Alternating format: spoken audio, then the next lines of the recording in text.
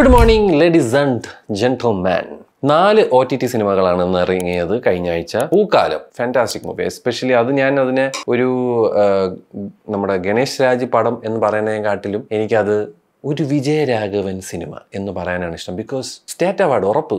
Because ഒരു 90 വയസ്സായ ഒരു മനുഷ്യനായിട്ട് പുള്ളിക്ക് ജീവിക്കുന്നത് ചില ഈ കൈയൊക്കെ കിടന്ന് വിറയ്ക്കുന്നതൊക്കെ കുറേ സാധനമൊക്കെ ഉണ്ട്. എൻ്റെ ടീം എങ്ങനെയാണ് ആ ബോഡി ലാംഗ്വേജ് പിടിച്ച് ഇൻക്രെഡിബിൾ. എനിക്ക് വേറൊന്നും പറയാനില്ല. വളരെ നല്ലൊരു ഫീൽ ഗുഡ് സിനിമ. ഒരു വളരെ ലേറ്റ് ആയിട്ടുള്ള ഒരു ഡിവോഴ്സിനെ പറ്റി പറയുന്ന ഒരു സിനിമയാണ്. ഭയങ്കര രസമായിട്ട് എനിക്ക് ഫീൽ ചെയ്തു. But I M pretty sure എല്ലാവർക്കും ഈ സിനിമ കണക്ട് ആവണമെന്നില്ല. ബട്ട് എനിക്ക് ആ അവസാനത്തെ ക്ലൈമാക്സ് ഒക്കെ ഭയങ്കരമായിട്ട് ഇഷ്ടപ്പെട്ടായിരുന്നു. ഇറ്റ്സ് എ ബ്യൂട്ടിഫുൾ മൂവി എന്നാണ് എനിക്ക് പറയാനുള്ളത്. പാച്ചുവും അത്ഭുത വിളക്കും. പാച്ചു അത്ഭുത വിളക്കും ഫസ്റ്റ് ഹാഫ് വളരെ നൈസായിരുന്നു. വളരെ ഇൻട്രസ്റ്റിംഗ് ആയിട്ടുള്ള ഒരു ഫസ്റ്റ് ഹാഫ്. നമുക്ക് ഒരു ഞാൻ പ്രകാശനിലൊക്കെ പോലത്തെ ഒരു സെയിം ഒരു ക്യാരക്ടർ പോലത്തെ ഉള്ള ഒരാൾ. പക്ഷെ ഈ ഞാൻ പ്രകാശൻ വളരെ രസമുള്ളൊരു സിനിമയാണ്. എനിക്ക് ഭയങ്കര ഇഷ്ടമുള്ളൊരു പടമാണ് ഞാൻ പ്രകാശ്. ഫഹദിൻ്റെ ക്യാരക്ടറും ആ ഒരു സിനിമയുടെ പോക്കും ഒക്കെ രസമാണ്. അതൊരു സത്യനന്ദിക്കാട് ഒരു ബ്യൂട്ടി ആണ്. പിന്നെ അതുപോലെ എനിക്ക് വരനെ ആവശ്യമുണ്ട് എന്ന് പറയുന്ന സിനിമ ഭയങ്കരമായിട്ട് ഇഷ്ടപ്പെട്ടൊരു പടമാണ്. അത് ദുൽഖർ, ശോഭന ചേച്ചി, സുരേഷ് ഗോപി ചേട്ടൻ, അതൊക്കെ ആയതുകൊണ്ട് ആ ഒരു കാസ്റ്റിങ്ങും അവരെയൊക്കെ കാണാത്ത ഒരു സാധനങ്ങളൊക്കെ കണ്ടപ്പോൾ ഭയങ്കര രസമാണ്. എസ്പെഷ്യലി സുരേഷ് ചേട്ടൻ്റെ ഒരു ക്യാരക്ടർ. ബട്ട് ഈ പടത്തിൽ എനിക്ക് സെക്കൻഡ് ഹാഫ്, ഇപ്പം ഇന്നലെ ഞാൻ ഒരു സാധനം കണ്ടപ്പോൾ പറഞ്ഞു, ഫസ്റ്റ് ഹാഫ് സെക്കൻഡ് ഹാഫ് എന്ന് പറയുന്നത് അതായത് നമ്മുടെ ഇന്ത്യൻ ഇതിന് വേണ്ടിയിട്ട് ഒരു ഇൻ്റർവെൽ ചായ കുടിക്കാൻ വേണ്ടിയിട്ട് ഇടുന്ന ഒരു ബിസിനസ് സ്ട്രാറ്റജിയാണ്. ഓക്കെ, നമുക്ക് ലെറ്റ്സ് ടോക്ക് ഇൻ ഈ ഒരു മൂവി ടേമിൽ തന്നെ നമുക്ക് പറയാം. ഫസ്റ്റ് ആക്ട് വളരെ രസമായിരുന്നു. സെക്കൻഡ് ആക്ടിൻ്റെ തുടക്കവും was okay. But second to third ആക്ടിലോട്ട് പോകുന്നതും തേർഡ് ആക്ടും വളരെ വീക്കായിരുന്നു. 2 മണിക്കൂറും 50 മിനിറ്റും ആ പടം ഇല്ല. ഈ പറയുന്ന സെക്കൻഡ് ഹാഫിലുള്ള ആ ഒരു ഫോഴ്സ്ഡ് ആയിട്ട് വരുന്ന പ്രണയവും ബ്രേക്കപ്പും, ലൈക്ക് നമ്മുടെ മെയിൻ മോട്ടീവ് എന്ന് പറയുന്ന ഒരു കുട്ടിയെ ഒരു സ്ഥലത്ത് നിന്ന് മറ്റൊരു സ്ഥലത്തോട്ട് ഒരു മിഷനാണത്. ആ ഒരു മിഷൻ ആണ് നമ്മളുടെ പ്രൈം ഫോക്കസ്. അതായത് ഇൻ്റർവെല്ലിൽ നമുക്ക് തരുന്ന, അല്ലെങ്കിൽ ആ ഒരു സെക്കൻഡ് ഹാഫിൻ്റെ അവിടെ നമുക്ക് തരുന്ന ആ ഒരു ഇതെന്ന് പറയുന്നത് ഇതാണ്. ഈ പറയുന്ന ഈ കുട്ടീനെ ഒരു സ്ഥലത്ത് നിന്ന് ഒരു സ്ഥലത്തോട്ട് എത്തിക്കാൻ, എത്തിക്കുന്നത് എങ്ങനെയായിരിക്കും. എന്നാൽ എത്തിക്കുന്നത് എങ്ങനെയായിരിക്കുന്നു എന്ന് പറയുന്നതിനെക്കാട്ടിലും സെക്കൻഡ് ഹാഫിൽ മൊത്തം ഒരു പ്രണയവും കോപ്പൊക്കെയാണ് വന്നിരിക്കുന്നത്. പിന്നെ ഒരു ഫൈറ്റ് സീനുണ്ട്. ആ fight scene I felt it like ഒരു ഫൈറ്റ് സീൻ നമുക്ക് വേണം എന്നുള്ള ഒരു രീതിയിൽ വെച്ചതുപോലെയാണ് എനിക്ക് ഫീൽ ചെയ്തത്. അപ്പൂപ്പനാണ് അവസാനം ക്ലൈമാക്സിൽ വന്ന് കൈയടി മേടിച്ചുകൊണ്ട് പോകണം. Then he could have done that way before. ഇവർക്ക് ആദ്യമേ അവരെ വീട്ടിൽ പോയിട്ട് അപ്പൂപ്പൻ മാസ് കാണിച്ചിറക്കി വിടാമായിരുന്നു. ജാ സിമ്രൻ ജാ എന്ന് പറഞ്ഞിട്ട്, നമ്മുടെ ദിൽവാലെ ദുൽഹനിയ ലേ ജായെങ്കിൽ പോലെ. ബട്ട് അവരത് ചെയ്തില്ല. എനിക്കിതിൽ പറയുന്നതിൽ യാതൊരു ഇതുമില്ല. എനിക്ക് സെക്കൻഡ് ഹാഫ് നല്ല ബോറടിച്ചു. ആൻഡ് ഐ തിങ്ക് 2 മണിക്കൂർ 50 മിനിറ്റും സിനിമയില്ല. പിന്നെ കണ്ടത് അയൽവാശി എന്ന് പറഞ്ഞ സിനിമയാണ്. അത് സത്യം പറഞ്ഞാൽ കുറേ പേർക്ക് വർക്കായില്ല കേട്ടോ പടം. പക്ഷേ എനിക്ക് ഇഷ്ടപ്പെട്ടു. ഒരു സ്കൂട്ടറിൽ സ്ക്രാച്ച് വീഴുന്നതും ഒരു ലോക്കൽ ഇൻവെസ്റ്റിഗേഷനും രസമായിട്ടുള്ളൊരു പടമായിട്ടാണ് എനിക്ക് തോന്നിയത്. കുറച്ച് ചിരിക്കാനൊക്കെ ഉള്ള കുറച്ച് സാധനങ്ങളൊക്കെ ഉണ്ട്. And even everybody's performance was good. നല്ല രസമായിരുന്നു. എൻ്റെ ക്ലൈമാക്സും അത് ഒട്ടും നമ്മളെ മുഷിപ്പിക്കില്ല ആ സിനിമ, അറ്റ്ലീസ്റ്റ് ഫോർ മീ. പക്ഷെ ഞാൻ എൻ്റെ സിസ്റ്ററെ കണ്ടിട്ട് എന്തൊരു വാഞ്ഞ പടം എന്നാണ് ചോദിച്ചത്. ഐ വാസ് ലൈക്ക്, ഞാനും ഇങ്ങനെ കൺഫ്യൂസ്ഡ് ആയി. അവർക്ക് ഇഷ്ടപ്പെട്ടില്ല, അതെന്ത് പറ്റി. അതങ്ങനെ അയൽവാശി was A very good watch. പിന്നെ ഭാർഗവി നിലയം എന്തിനാണ് ക്ലാസിക് പടം, അതിന് എന്തിനാണ് തൊടാൻ പോകുന്നത്? ഞാൻ ബുക്ക് വായിച്ചിട്ടില്ല. ഞാൻ മലയാളം ലിറ്ററേച്ചർ അങ്ങനെ വായിക്കുന്ന ഒരു വ്യക്തിയാണ്. But I have seen the movie. ഞാൻ പണ്ടത്തെ ഭാർഗവി നിലയം കണ്ട വ്യക്തിയാണ്. ഈ റീസെൻ്റ്ലി കണ്ടതൊന്നും അല്ല. പണ്ട് ദൂരദർശനൊക്കെ, എനിക്കറിഞ്ഞ അത്ര ആൾക്കാരുണ്ട്. ദൂരദർശൻ്റെ കാലഘട്ടത്തിൽ ഉച്ചയ്ക്ക് ബ്ലാക്ക് ആൻഡ് വൈറ്റ് സിനിമ കാണിക്കും. അപ്പം ഞാനായിരുന്നു ബ്ലാക്ക് ആൻഡ് വൈറ്റ് സിനിമ ഭയങ്കരമായിട്ട് കാണും. ബിക്കോസ് ഭയങ്കര ഇഷ്ടമാണ് എനിക്ക്. അപ്പം ഭാർഗവി നിലയം was like A beautiful movie. ഭയങ്കര നല്ലൊരു പ്രണയവും. ബിക്കോസ് അന്ത കാലത്ത് അത് very fresh and out of the box kind of A thing. ഈ സിനിമ എനിക്ക് തോന്നുന്നത് മറ്റേ ആ മിഴിയിൽ നിന്നും ആ പാട്ട് പാടുന്ന മനുഷ്യനുണ്ടല്ലോ, അങ്ങേര് ആഷിഖ് കപൂറിൻ്റെ റീമാക്കലിൻ്റെ വീട്ടിൽ പോയി എന്തോ പാട്ട് കച്ചേരി നടത്തിക്കൊണ്ടിരുന്ന സമയത്ത് ഈ താമസം എന്തേ വരുവായൊക്കെ പാടിയപ്പം ആഷിഖ് കപൂർ ഇങ്ങനെ കൊള്ളാം, നമുക്ക് ഈ പടത്തിന് റീമേക്ക് ചെയ്താലോ എന്ന് റീമേക്ക് ചെയ്തതുപോലെ എനിക്ക് തോന്നുന്നു. പിന്നെ ഒരു കാര്യം എടുത്ത് പറയാനുള്ളത്, സിനിമാറ്റോഗ്രഫി ഇസ് ഡാം ഗുഡ്. അതിൻ്റെ ഒരു ആസ്പെക്ട് റേഷ്യോ, ആ കാലഘട്ടം കാണിക്കുന്നത് ഒക്കെ അടിപൊളിയാണ്. പക്ഷേ സിനിമയുടെ മെയിൻ പരിപാടി കാസ്റ്റിങ്ങിൽ കയ്യിൽ നിന്ന് പോയി. എന്താണ് അവിടെ അങ്ങനെ ഒരു casting വന്നതെന്നോ, like I don't know. Fahad Fazil would have been A great Vaikom Muhammad Basheer in my opinion. അത് നൈസായിരുന്നു. റീമ കല്ലിങ്കൽ, റോഷൻ ഇസ് രണ്ടിടത്താണ്. ഞാൻ പറയില്ല, അതൊരു ആ കാലഘട്ടവും അവരുടെ ആ ഒരു ഏജും ഒക്കെ ക്യാരക്ടർ ഏജൊക്കെ നമ്മൾ ജസ്റ്റിഫൈ ചെയ്യേണ്ടേ എന്തോന്നിനാണ്. I don't know. Anyways I didn't like it.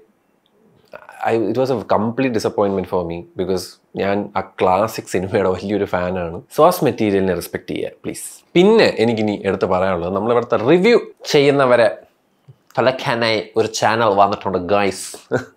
VK Prakash sir കുറേ കാര്യങ്ങൾ പറഞ്ഞു. ഞാൻ obviously he made A movie and നമ്മൾ ആരെങ്കിലും പോയിട്ട് കുറ്റം പറഞ്ഞു കഴിഞ്ഞാൽ ആരായാലും ഫ്രസ്ട്രേറ്റഡ് ആവും. ഡെഫിനറ്റ്ലി അവരൊക്കെ ഒരുപാട് കഷ്ടപ്പെട്ട്, ശരി എല്ലായിടത്തും കഷ്ടപ്പാടുണ്ട്. ഈ കഷ്ടപ്പാടിൻ്റെ കേസ് ആരും പറയരുത് പ്ലീസ്. എനിക്ക് ചോദിക്കാനുള്ളത്, ഈ ചോദ്യം ചോദിക്കുക, ഈ റിവ്യൂസ് ഇങ്ങനെ ഈ റിവ്യൂസ് കാരണം ഒരു പ്രശ്നം ആണല്ലേ. ഇവർക്ക് എന്തറിയാം ലാഗിനെ പറ്റി? ലാഗിനെ പറ്റി ഇവർക്ക് എന്തറിയാം എന്നൊക്കെ പറയുന്ന ഒരു ചേട്ടനെ ഞാൻ കണ്ടിട്ടുണ്ട്. ഈ നമ്മളൊക്കെ ഒരുപാട് സിനിമകൾ ഗംഭീരം പൊളി കണ്ടിരിക്കണം എന്ന് പറഞ്ഞിട്ടുള്ള ആൾക്കാരാണ്. നിങ്ങളാരും ഇന്ന ആൾക്കാർ കിടിലം സിനിമയെന്ന് പറഞ്ഞല്ലോ, അടിപൊളി എന്നാണ് പറയുന്നത്. മറ്റവരൊക്കെ വേറെ ലെവലെന്നാണ് പറയുന്നത് ഈ യൂട്യൂബേഴ്സ്. എന്താ നിങ്ങൾ അങ്ങനത്തെ ഒരു ചോദ്യം ചോദിക്കാത്തത്? ഇവിടെ നെഗറ്റീവ് പറയുമ്പോൾ മാത്രം ഇവരെ തുലയ്ക്കാൻ വേണ്ടി, നിങ്ങളെ തുലയ്ക്കാനാണ് നിങ്ങളത്തെ പേഴ്സണൽ. അപ്പോൾ മറ്റേ അവർ പറയും അവർക്ക് സിനിമക്കാരത്തിൻ്റെ ചുരക്കാണ്. ഇതാണ് ഡയലോഗ്, അസൂയ. ഇനി മറ്റേ ലാഗ്, എന്താണ് ഈ ലാഗ്? പുള്ളി ചോദിക്കുകയാണ് എന്താണ് ഈ ലാഗ്, എന്താണ് ഇങ്ങനത്തെ ഒരു വേർഡ്, എന്താണ്? അതൊക്കെ ചുമ്മയാണ്. അവർക്കൊന്നും അന്ന് അറിഞ്ഞുകൂടാ എന്താണ് ലാഗ്. ഞാൻ പറഞ്ഞില്ല, എൻ്റെ കാഴ്ചപ്പാടിൽ എന്താണ് ലാഗ്. ഒരാളൊരു കഥ പറയണം.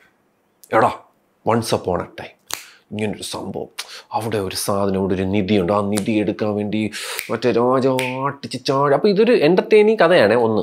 അപ്പോൾ നമ്മളിങ്ങനെ ചാട്ടി വരുന്നു, അവിടെ പോകുന്നു, അവിടെ ഒരു പ്രശ്നം വരുന്നു, അവിടെ അടിയാവുന്നു, പിടിയാവുന്നു, എന്നിട്ട് അവിടെ നിന്ന് അയാൾ ഈ മുള്ളുള്ള സ്ഥലത്തൂടെ പോകുന്നു, അവിടെ നിന്ന് അയാൾ ഇങ്ങനെ നമ്മളിങ്ങനെ പറയുമ്പോൾ നമ്മൾ അങ്ങനെ കേട്ട് ഇങ്ങനെ ഇരിക്കുകയിരിക്കും. അപ്പോൾ നമ്മൾ പെട്ടെന്ന്, എന്നിട്ട് അവർ രാത്രി റെസ്റ്റ് ചെയ്യാനായിട്ട് ഒരു തീയൊക്കെ മറ്റേ തടിയൊക്കെ വെച്ച് ഒരു തീയൊക്കെ കത്തിച്ച് ഇങ്ങനെ ഒരു ക്യാമ്പ് ഫയർ സെറ്റപ്പ് ഇരുന്നിട്ട് പുള്ളി എന്തൊക്കെയോ പറയാണ്.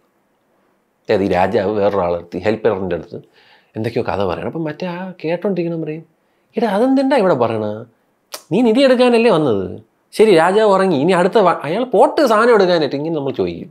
ആ ഒരു സാധനമല്ലേ നമ്മൾ ഒന്ന് പെട്ടെന്ന് ആ മറ്റേ പോയിന്റിലോട്ട് എത്തുമോ.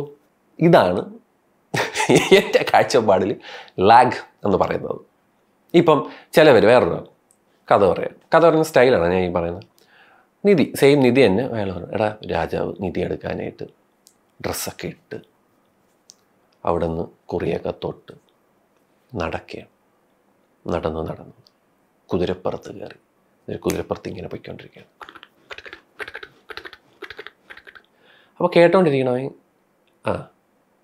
അയാളിങ്ങനെ കുതിരപ്പുറത്ത് ഇനിയും പോയിക്കൊണ്ടിരിക്കുകയാണ്, കാടിക്കൂടെ പോയിക്കൊണ്ടിരിക്കുകയാണ്. എന്നിട്ട് അയാൾ ഒരു വെള്ളം കാണും, ഒരു നദി കാണുന്നു, അവിടെ ഇറങ്ങി കുറച്ച് വെള്ളം കുടിച്ച് ദാഹം മാറ്റി കുറച്ച് നേരം മാനത്തോട്ടൊക്കെ നോക്കി അവിടുത്തെ ബ്യൂട്ടിയൊക്കെ ഇങ്ങനെ ആസ്വദിച്ച് മുഖത്തുള്ള എക്സ്പ്രഷനൊക്കെ മാറുന്നുണ്ട് കേട്ടോ. നിധി ആണ് നമ്മുടെ മെയിൻ ഇത്. അതിനെപ്പറ്റി ആലോചിച്ച് കുറച്ച് നേരം വിശ്രമിക്കാമെന്ന് പറഞ്ഞു. അപ്പോൾ ഈ കഥ കേട്ടോണ്ടിരിക്കണം, എടേ ഒന്ന് നിധി എങ്ങനെ എടുത്തെന്നൊന്ന് പറയൂ പ്ലീസ്, എനിക്ക് പെട്ടെന്ന് പോകണം. ഇതും ഒരു കൈൻഡ് ഓഫ് ലാഗ്.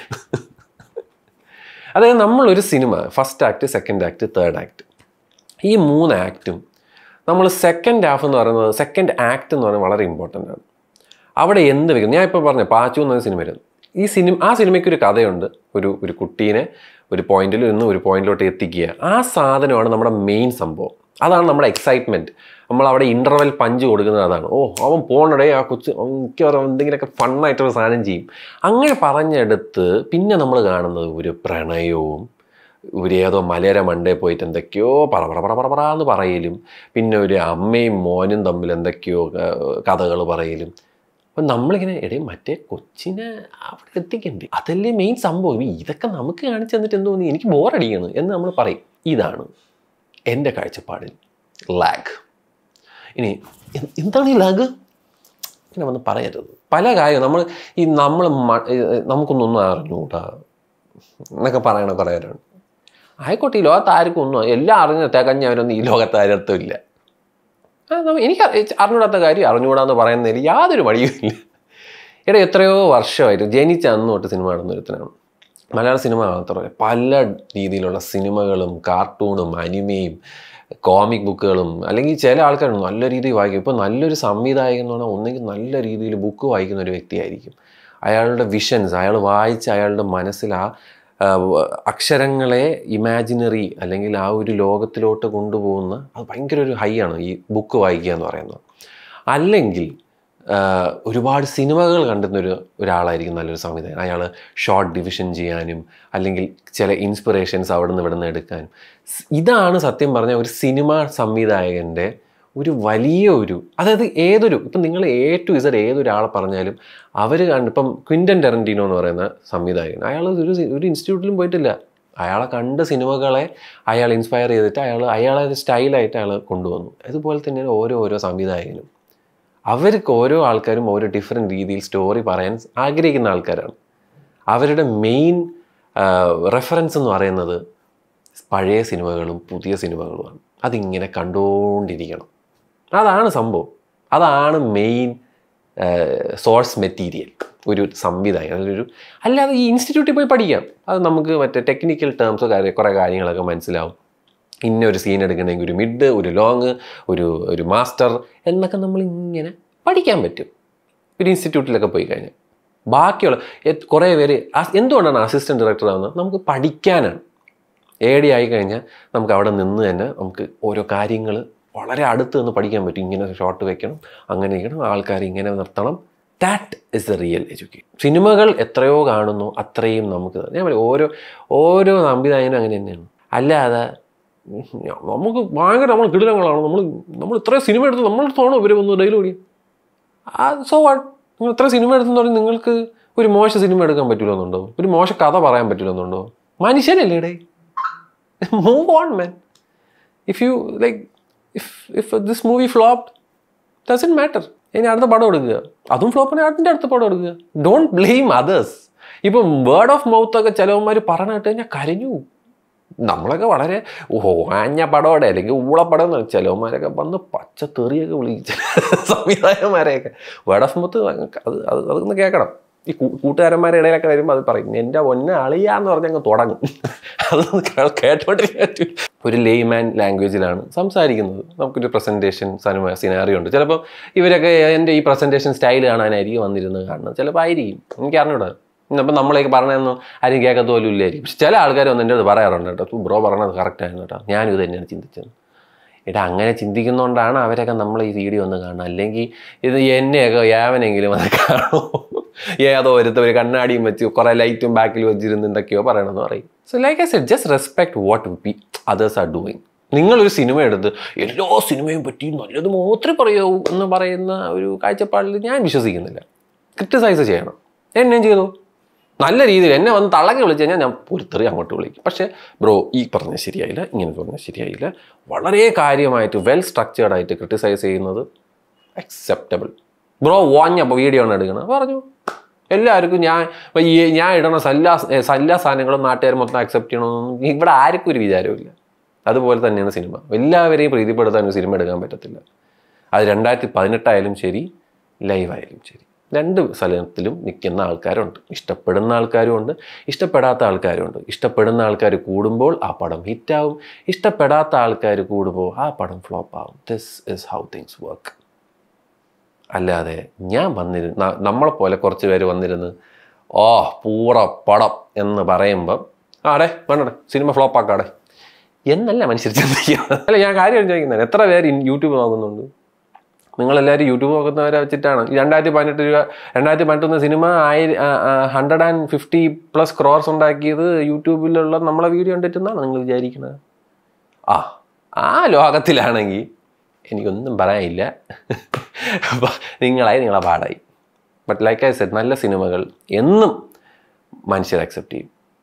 ആൻഡ് അവർക്ക് വർക്കാവാത്ത കഥകൾ, അവർക്ക് ബോറടിക്കുന്ന കഥകൾ അവർ പറയും പോരളിയ വേറെ കഥ പറ, അത്രേ ഉള്ളൂ എന്ന് പറഞ്ഞുകൊണ്ട്